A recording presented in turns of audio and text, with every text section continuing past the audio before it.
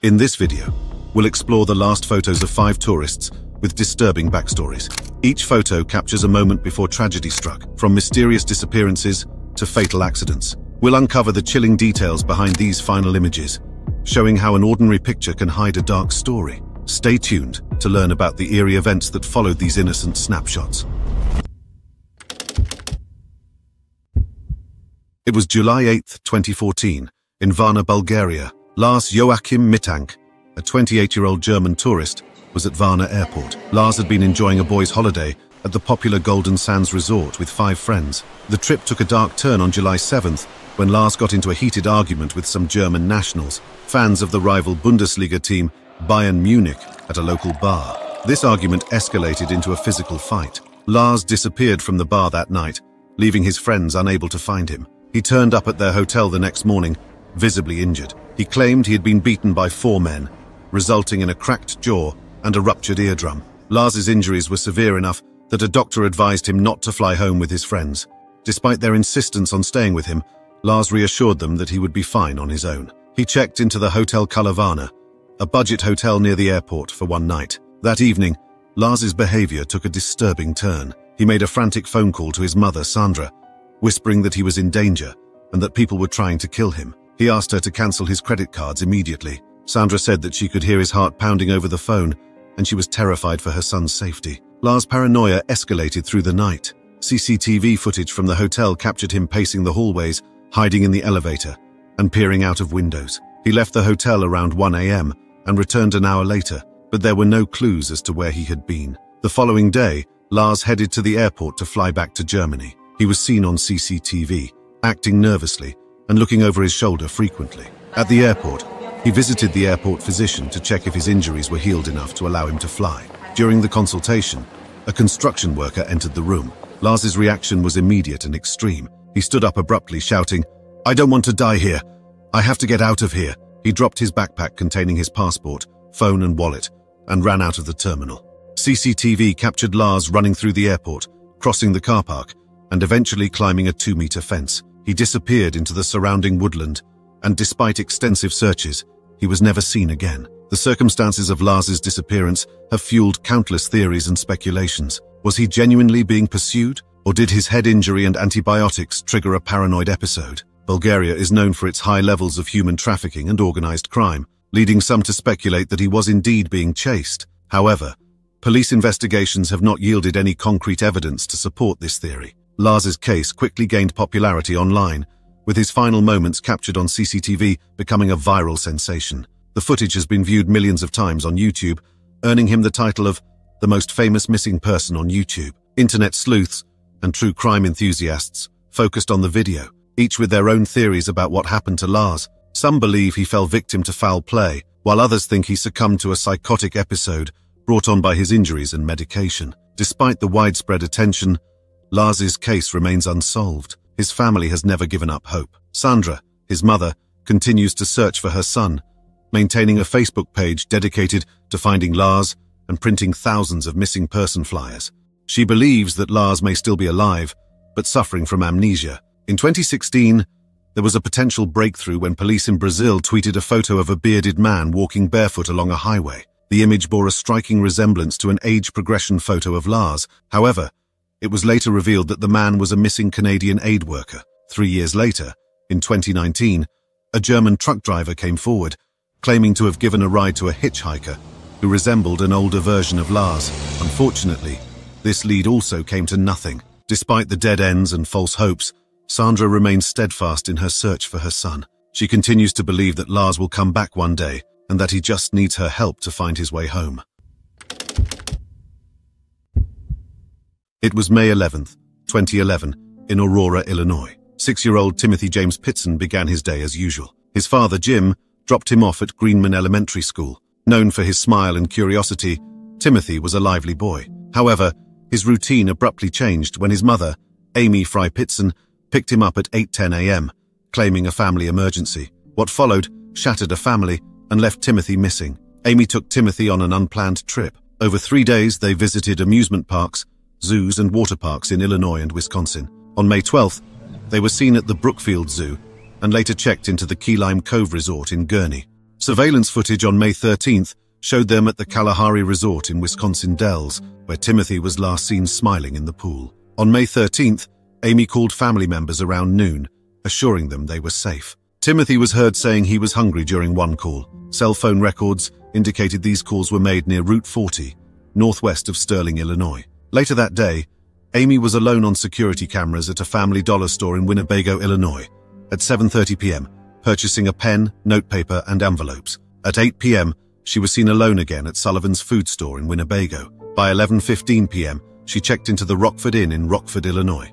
That night, or early the next morning, Amy took her own life by slashing her wrists and neck and overdosing on antihistamines. A maid found Amy's body at 12:30 p.m. on May 14th. Beside her was a note apologizing for the mess and stating that Timothy was safe with someone who would care for him, but that he would never be found. This note only deepened the mystery. Where was Timothy, and who had him? Amy's cell phone records showed she drove about 170 miles along the Rock River towards Sterling before turning off her phone. She had made 2 prior trips to Sterling in February and March 2011, which she never mentioned to anyone. The purpose of these trips remains unknown. Timothy's family clung to hope. His father, Jim, and grandmother, Linda, never stopped searching. Over the years, many theories and potential sightings emerged, but none led to Timothy. One theory suggested Amy had arranged for Timothy's adoption through an illegal network, possibly ensuring he would be raised in a manner she preferred, perhaps in a religious commune. This idea gained traction due to Amy's Mormon upbringing and her desire to see Timothy raised in a similar environment. Hannah Sukup, a childhood friend of Timothy's, believed he might be in a secluded Mormon community, unaware of his true identity. Timothy's grandmother, Linda, supported this theory, thinking Amy's actions were driven by her religious beliefs and her reluctance to face another divorce. Amy's cryptic behavior and final note only added to the chilling uncertainty surrounding Timothy's fate. The last images of Amy and Timothy together were from the Kalahari Resort, showing a happy mother and son. By the time Amy was seen alone in Winnebago, Timothy had vanished. The discovery of Amy's body in the Rockford Inn only deepened the mystery. Police found grass, dirt, and traces of blood in her car, later determined to be from a nosebleed Timothy had suffered months earlier. Despite extensive searches and numerous tips, Timothy's whereabouts remain unknown. Investigators explored many possibilities, including the idea that Amy handed Timothy to someone before taking her own life. The lack of evidence and the cryptic note kept the case open for over a decade. In 2014, hope flickered when a woman in northern Illinois reported seeing a boy resembling Timothy. But this lead, like many others, led nowhere. The most bizarre twist came in 2019, when a 14-year-old boy from Cincinnati claimed to be Timothy. The boy's DNA did not match, and he was later identified as Brian Reaney, a 25-year-old man with a history of impersonating others. The search for Timothy included analyzing debris from Amy's SUV, which did not match dirt in northern Illinois. Experts hoped this could pinpoint where Amy handed Timothy to someone, but it yielded no answers. Despite the years, Jim and his family remain hopeful. Jim believes his son is out there, perhaps living off the grid, unaware of his true identity. It was January 11th, 2007, when 38-year-old Australian adventurer Andrew McCauley embarked on his greatest challenge, a solo kayak journey across the Tasman Sea from Australia to New Zealand. Known for his daring nature and love for extreme adventures, Andrew was an experienced mountaineer and sea kayaker, with numerous dangerous feats under his belt. This journey, however, would be his most dangerous and ultimately his last. Andrew was born on August 7, 1968, in Goulburn, New South Wales. Growing up in Queensland with his brother Michael, he was known for his fearless personality, engaging in activities like swimming, tree climbing, and cliff diving. This adventurous streak continued into adulthood, leading him to seek out increasingly thrilling challenges. In the late 1990s, during a mountaineering trip in Patagonia, Andrew discovered his passion for kayaking. A sudden storm forced him and his friends to navigate through the Chilean fjords by kayak, sparking his interest in the sport. From then on, he tackled progressively harder kayaking challenges, including a direct, non-stop crossing of the Bass Strait in 2003, which took 35 hours to complete. Another notable achievement was his nearly 330-mile trip across the Gulf of Carpentaria in northern Australia, a journey that took him a week. His efforts earned him the Australian Geographic Society's Adventurer of the Year award in 2005. With such a strong track record, many believed Andrew would succeed in crossing the Tasman Sea. This dangerous stretch of water between Australia and New Zealand had defeated all previous attempts, but Andrew was determined to be the first to conquer it. Andrew's first attempt in December 2006 was aborted after just one night due to freezing conditions that led to hypothermia. Undeterred, he modified his equipment and set off again on January 11, 2007, with a specially insulated Mirage kayak designed for sleeping inside. This 19-foot kayak, equipped with a yellow fiberglass canopy nicknamed Casper, was meant to protect him during rough storms and allow him to sleep inside. As he went on his journey, Andrew kept in regular contact with his friends and family through photos and videos. In one early recording, he expressed a mix of excitement and nervousness, saying, "It's an excellent adventure. Provided I make it, it's more full-on than I could imagine. I just hope I haven't bitten off more than I can chew." Nearly a month into his trip, Andrew faced a brutal storm off the coast of New Zealand. He spent over 27 hours inside his kayak, enduring relentless waves that forced his vessel into multiple barrel rolls and submerged it nearly 30 feet underwater. Despite these harrowing conditions, he emerged from the storm, though his kayak sustained significant damage. On February 8, 2007, Andrew sent a message to his wife Vicky stating, "See you 9 a.m. Sunday." His family and friends eagerly prepared for his arrival at Milford Sound, New Zealand, planning a small celebration with a bottle of whiskey and ginger beer. However, Andrew never made it to shore. On February 9th, the New Zealand Coast Guard received a scrambled, incoherent radio message. Initially believed to be a routine check-in, the message was later deciphered to contain the words "help" and "sinking." A search party was dispatched on February 10th. That evening, they found Andrew's upturned kayak about 34 miles from Milford Sound. The kayak was largely intact, with only some cosmetic damage, but Andrew was nowhere to be found. His paddle, phone, GPS tracker, and emergency radio were all inside the kayak, but the canopy, Casper, was missing. The search continued until February 12th, when it was called off. Andrew Macaulay was presumed dead, and his family and friends were left to grapple with the mystery of his disappearance. Many theories emerged about what could have happened. Paul Hewitson, the maker of Andrew's kayak, speculated that Andrew might have capsized while Casper was not properly secured, causing the kayak to fill with water and separate from Andrew. Other theories suggested that a rogue wave could have struck, leading to Andrew's separation from the kayak. Despite the extensive search and recovery of his gear, Andrew's body was never found. On February 26, 2007, a memorial service was held for Andrew at Sydney's Macquarie Lighthouse, overlooking the Tasman Sea. Around 400 friends and family members gathered to celebrate his life and achievements. During the service, Andrew's chilling last words were shared. "I may have bitten off more than I can chew." On September 11, 2014, 3-year-old William Tyrrell travelled with his foster family from Sydney to visit his foster grandmother in Kendal, New South Wales. The next morning, William was playing hide-and-seek with his 5-year-old sister in the yard of his grandmother's house on Benaroon Drive. Around 10 a.m., William's foster mother went inside to make a cup of tea, leaving William and his sister outside. When she returned, William was gone. Despite a thorough search by police, emergency services and volunteers, no trace of William was found. At 10:57 a.m., William's foster mother reported him missing, and the New South Wales police arrived shortly after. The last sound she remembered was William imitating a tiger's roar before he vanished. Investigations revealed that 2 cars were seen near the house that morning, but no significant leads emerged from this. The case, known as Strike Force Roseanne, involved many searches, including extensive forensic operations, but William's fate remains unknown. The NSW government offered a $1 million reward for information, the largest in the state's history, but the case remains unresolved. The investigation took several turns. On November 17, 2021, police named William's foster mother and foster grandmother as persons of interest. They started to investigate the theory that William might have died accidentally from a fall, and they began excavating the foster grandmother's property. Crucial items were found and sent for forensic testing, but the results are still pending.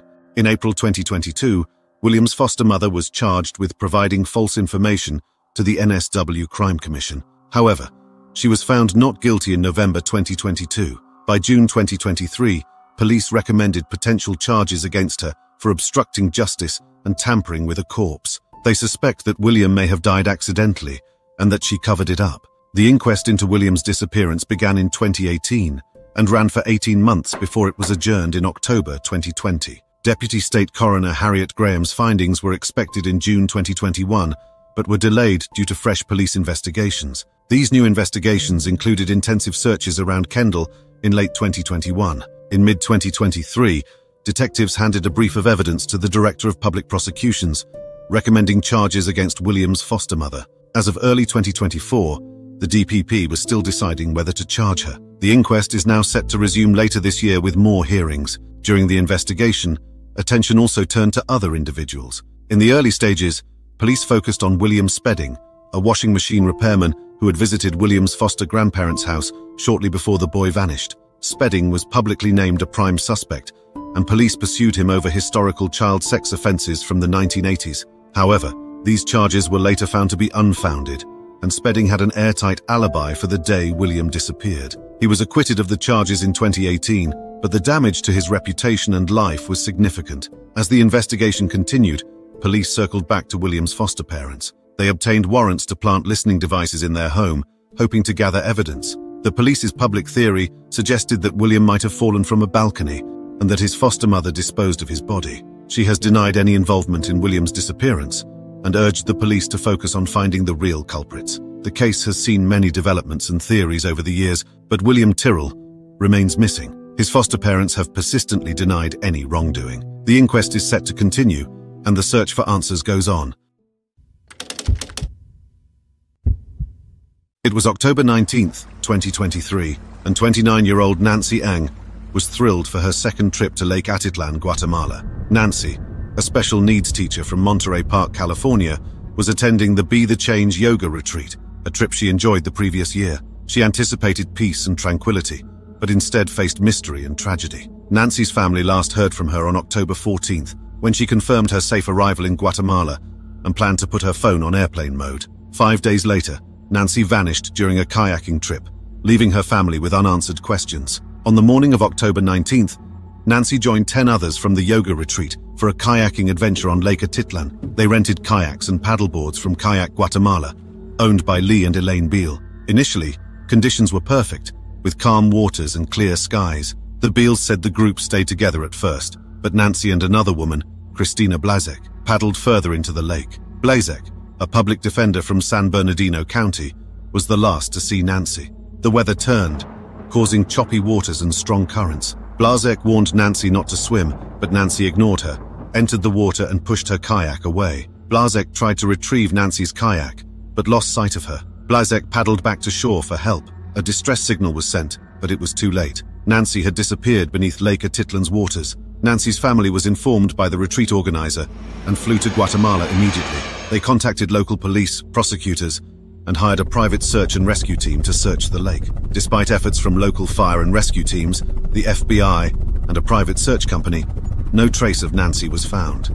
Nancy's family found the silence from the other retreat participants frustrating. The Beales noted that the group left Guatemala within 12 hours of Nancy's disappearance, not even paying for their kayak rentals. This behavior puzzled both the Beales and Nancy's family. Blazek's attorney, Chris Gardner, claimed Blazek did everything possible to help, speaking with Guatemalan police and providing a detailed account. However, Nancy's family struggled to verify this, as they couldn't find any record of Blazek's statement. The family tried contacting Blazek multiple times, but she remained silent until nearly a month after Nancy's disappearance. Through her attorney, she claimed trauma and needed time to process the incident. New allegations surfaced during the investigation. The Eng family hired a Guatemalan attorney and suspected a bribe led to the omission of Blazek's statement from official records. Gardner dismissed these allegations, saying Blazek left on a regularly scheduled flight due to road closures and civil unrest in Guatemala. He insisted Blazek had been cooperative. Nancy's family couldn't understand why Blazek hadn't shared details sooner,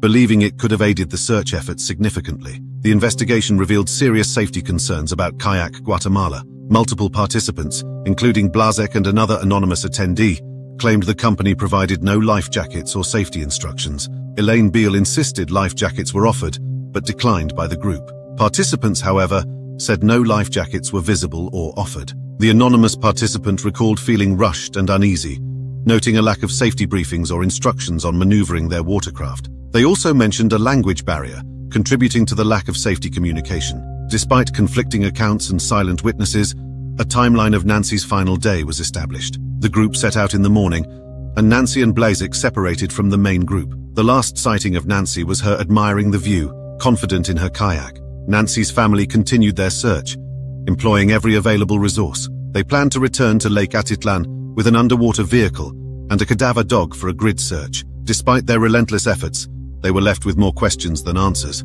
The Eng family was determined to find closure, despite the risks involved. They couldn't understand why Blazek and other participants hadn't stayed to help narrow the search area. The silence and lack of cooperation from witnesses only deepened their pain.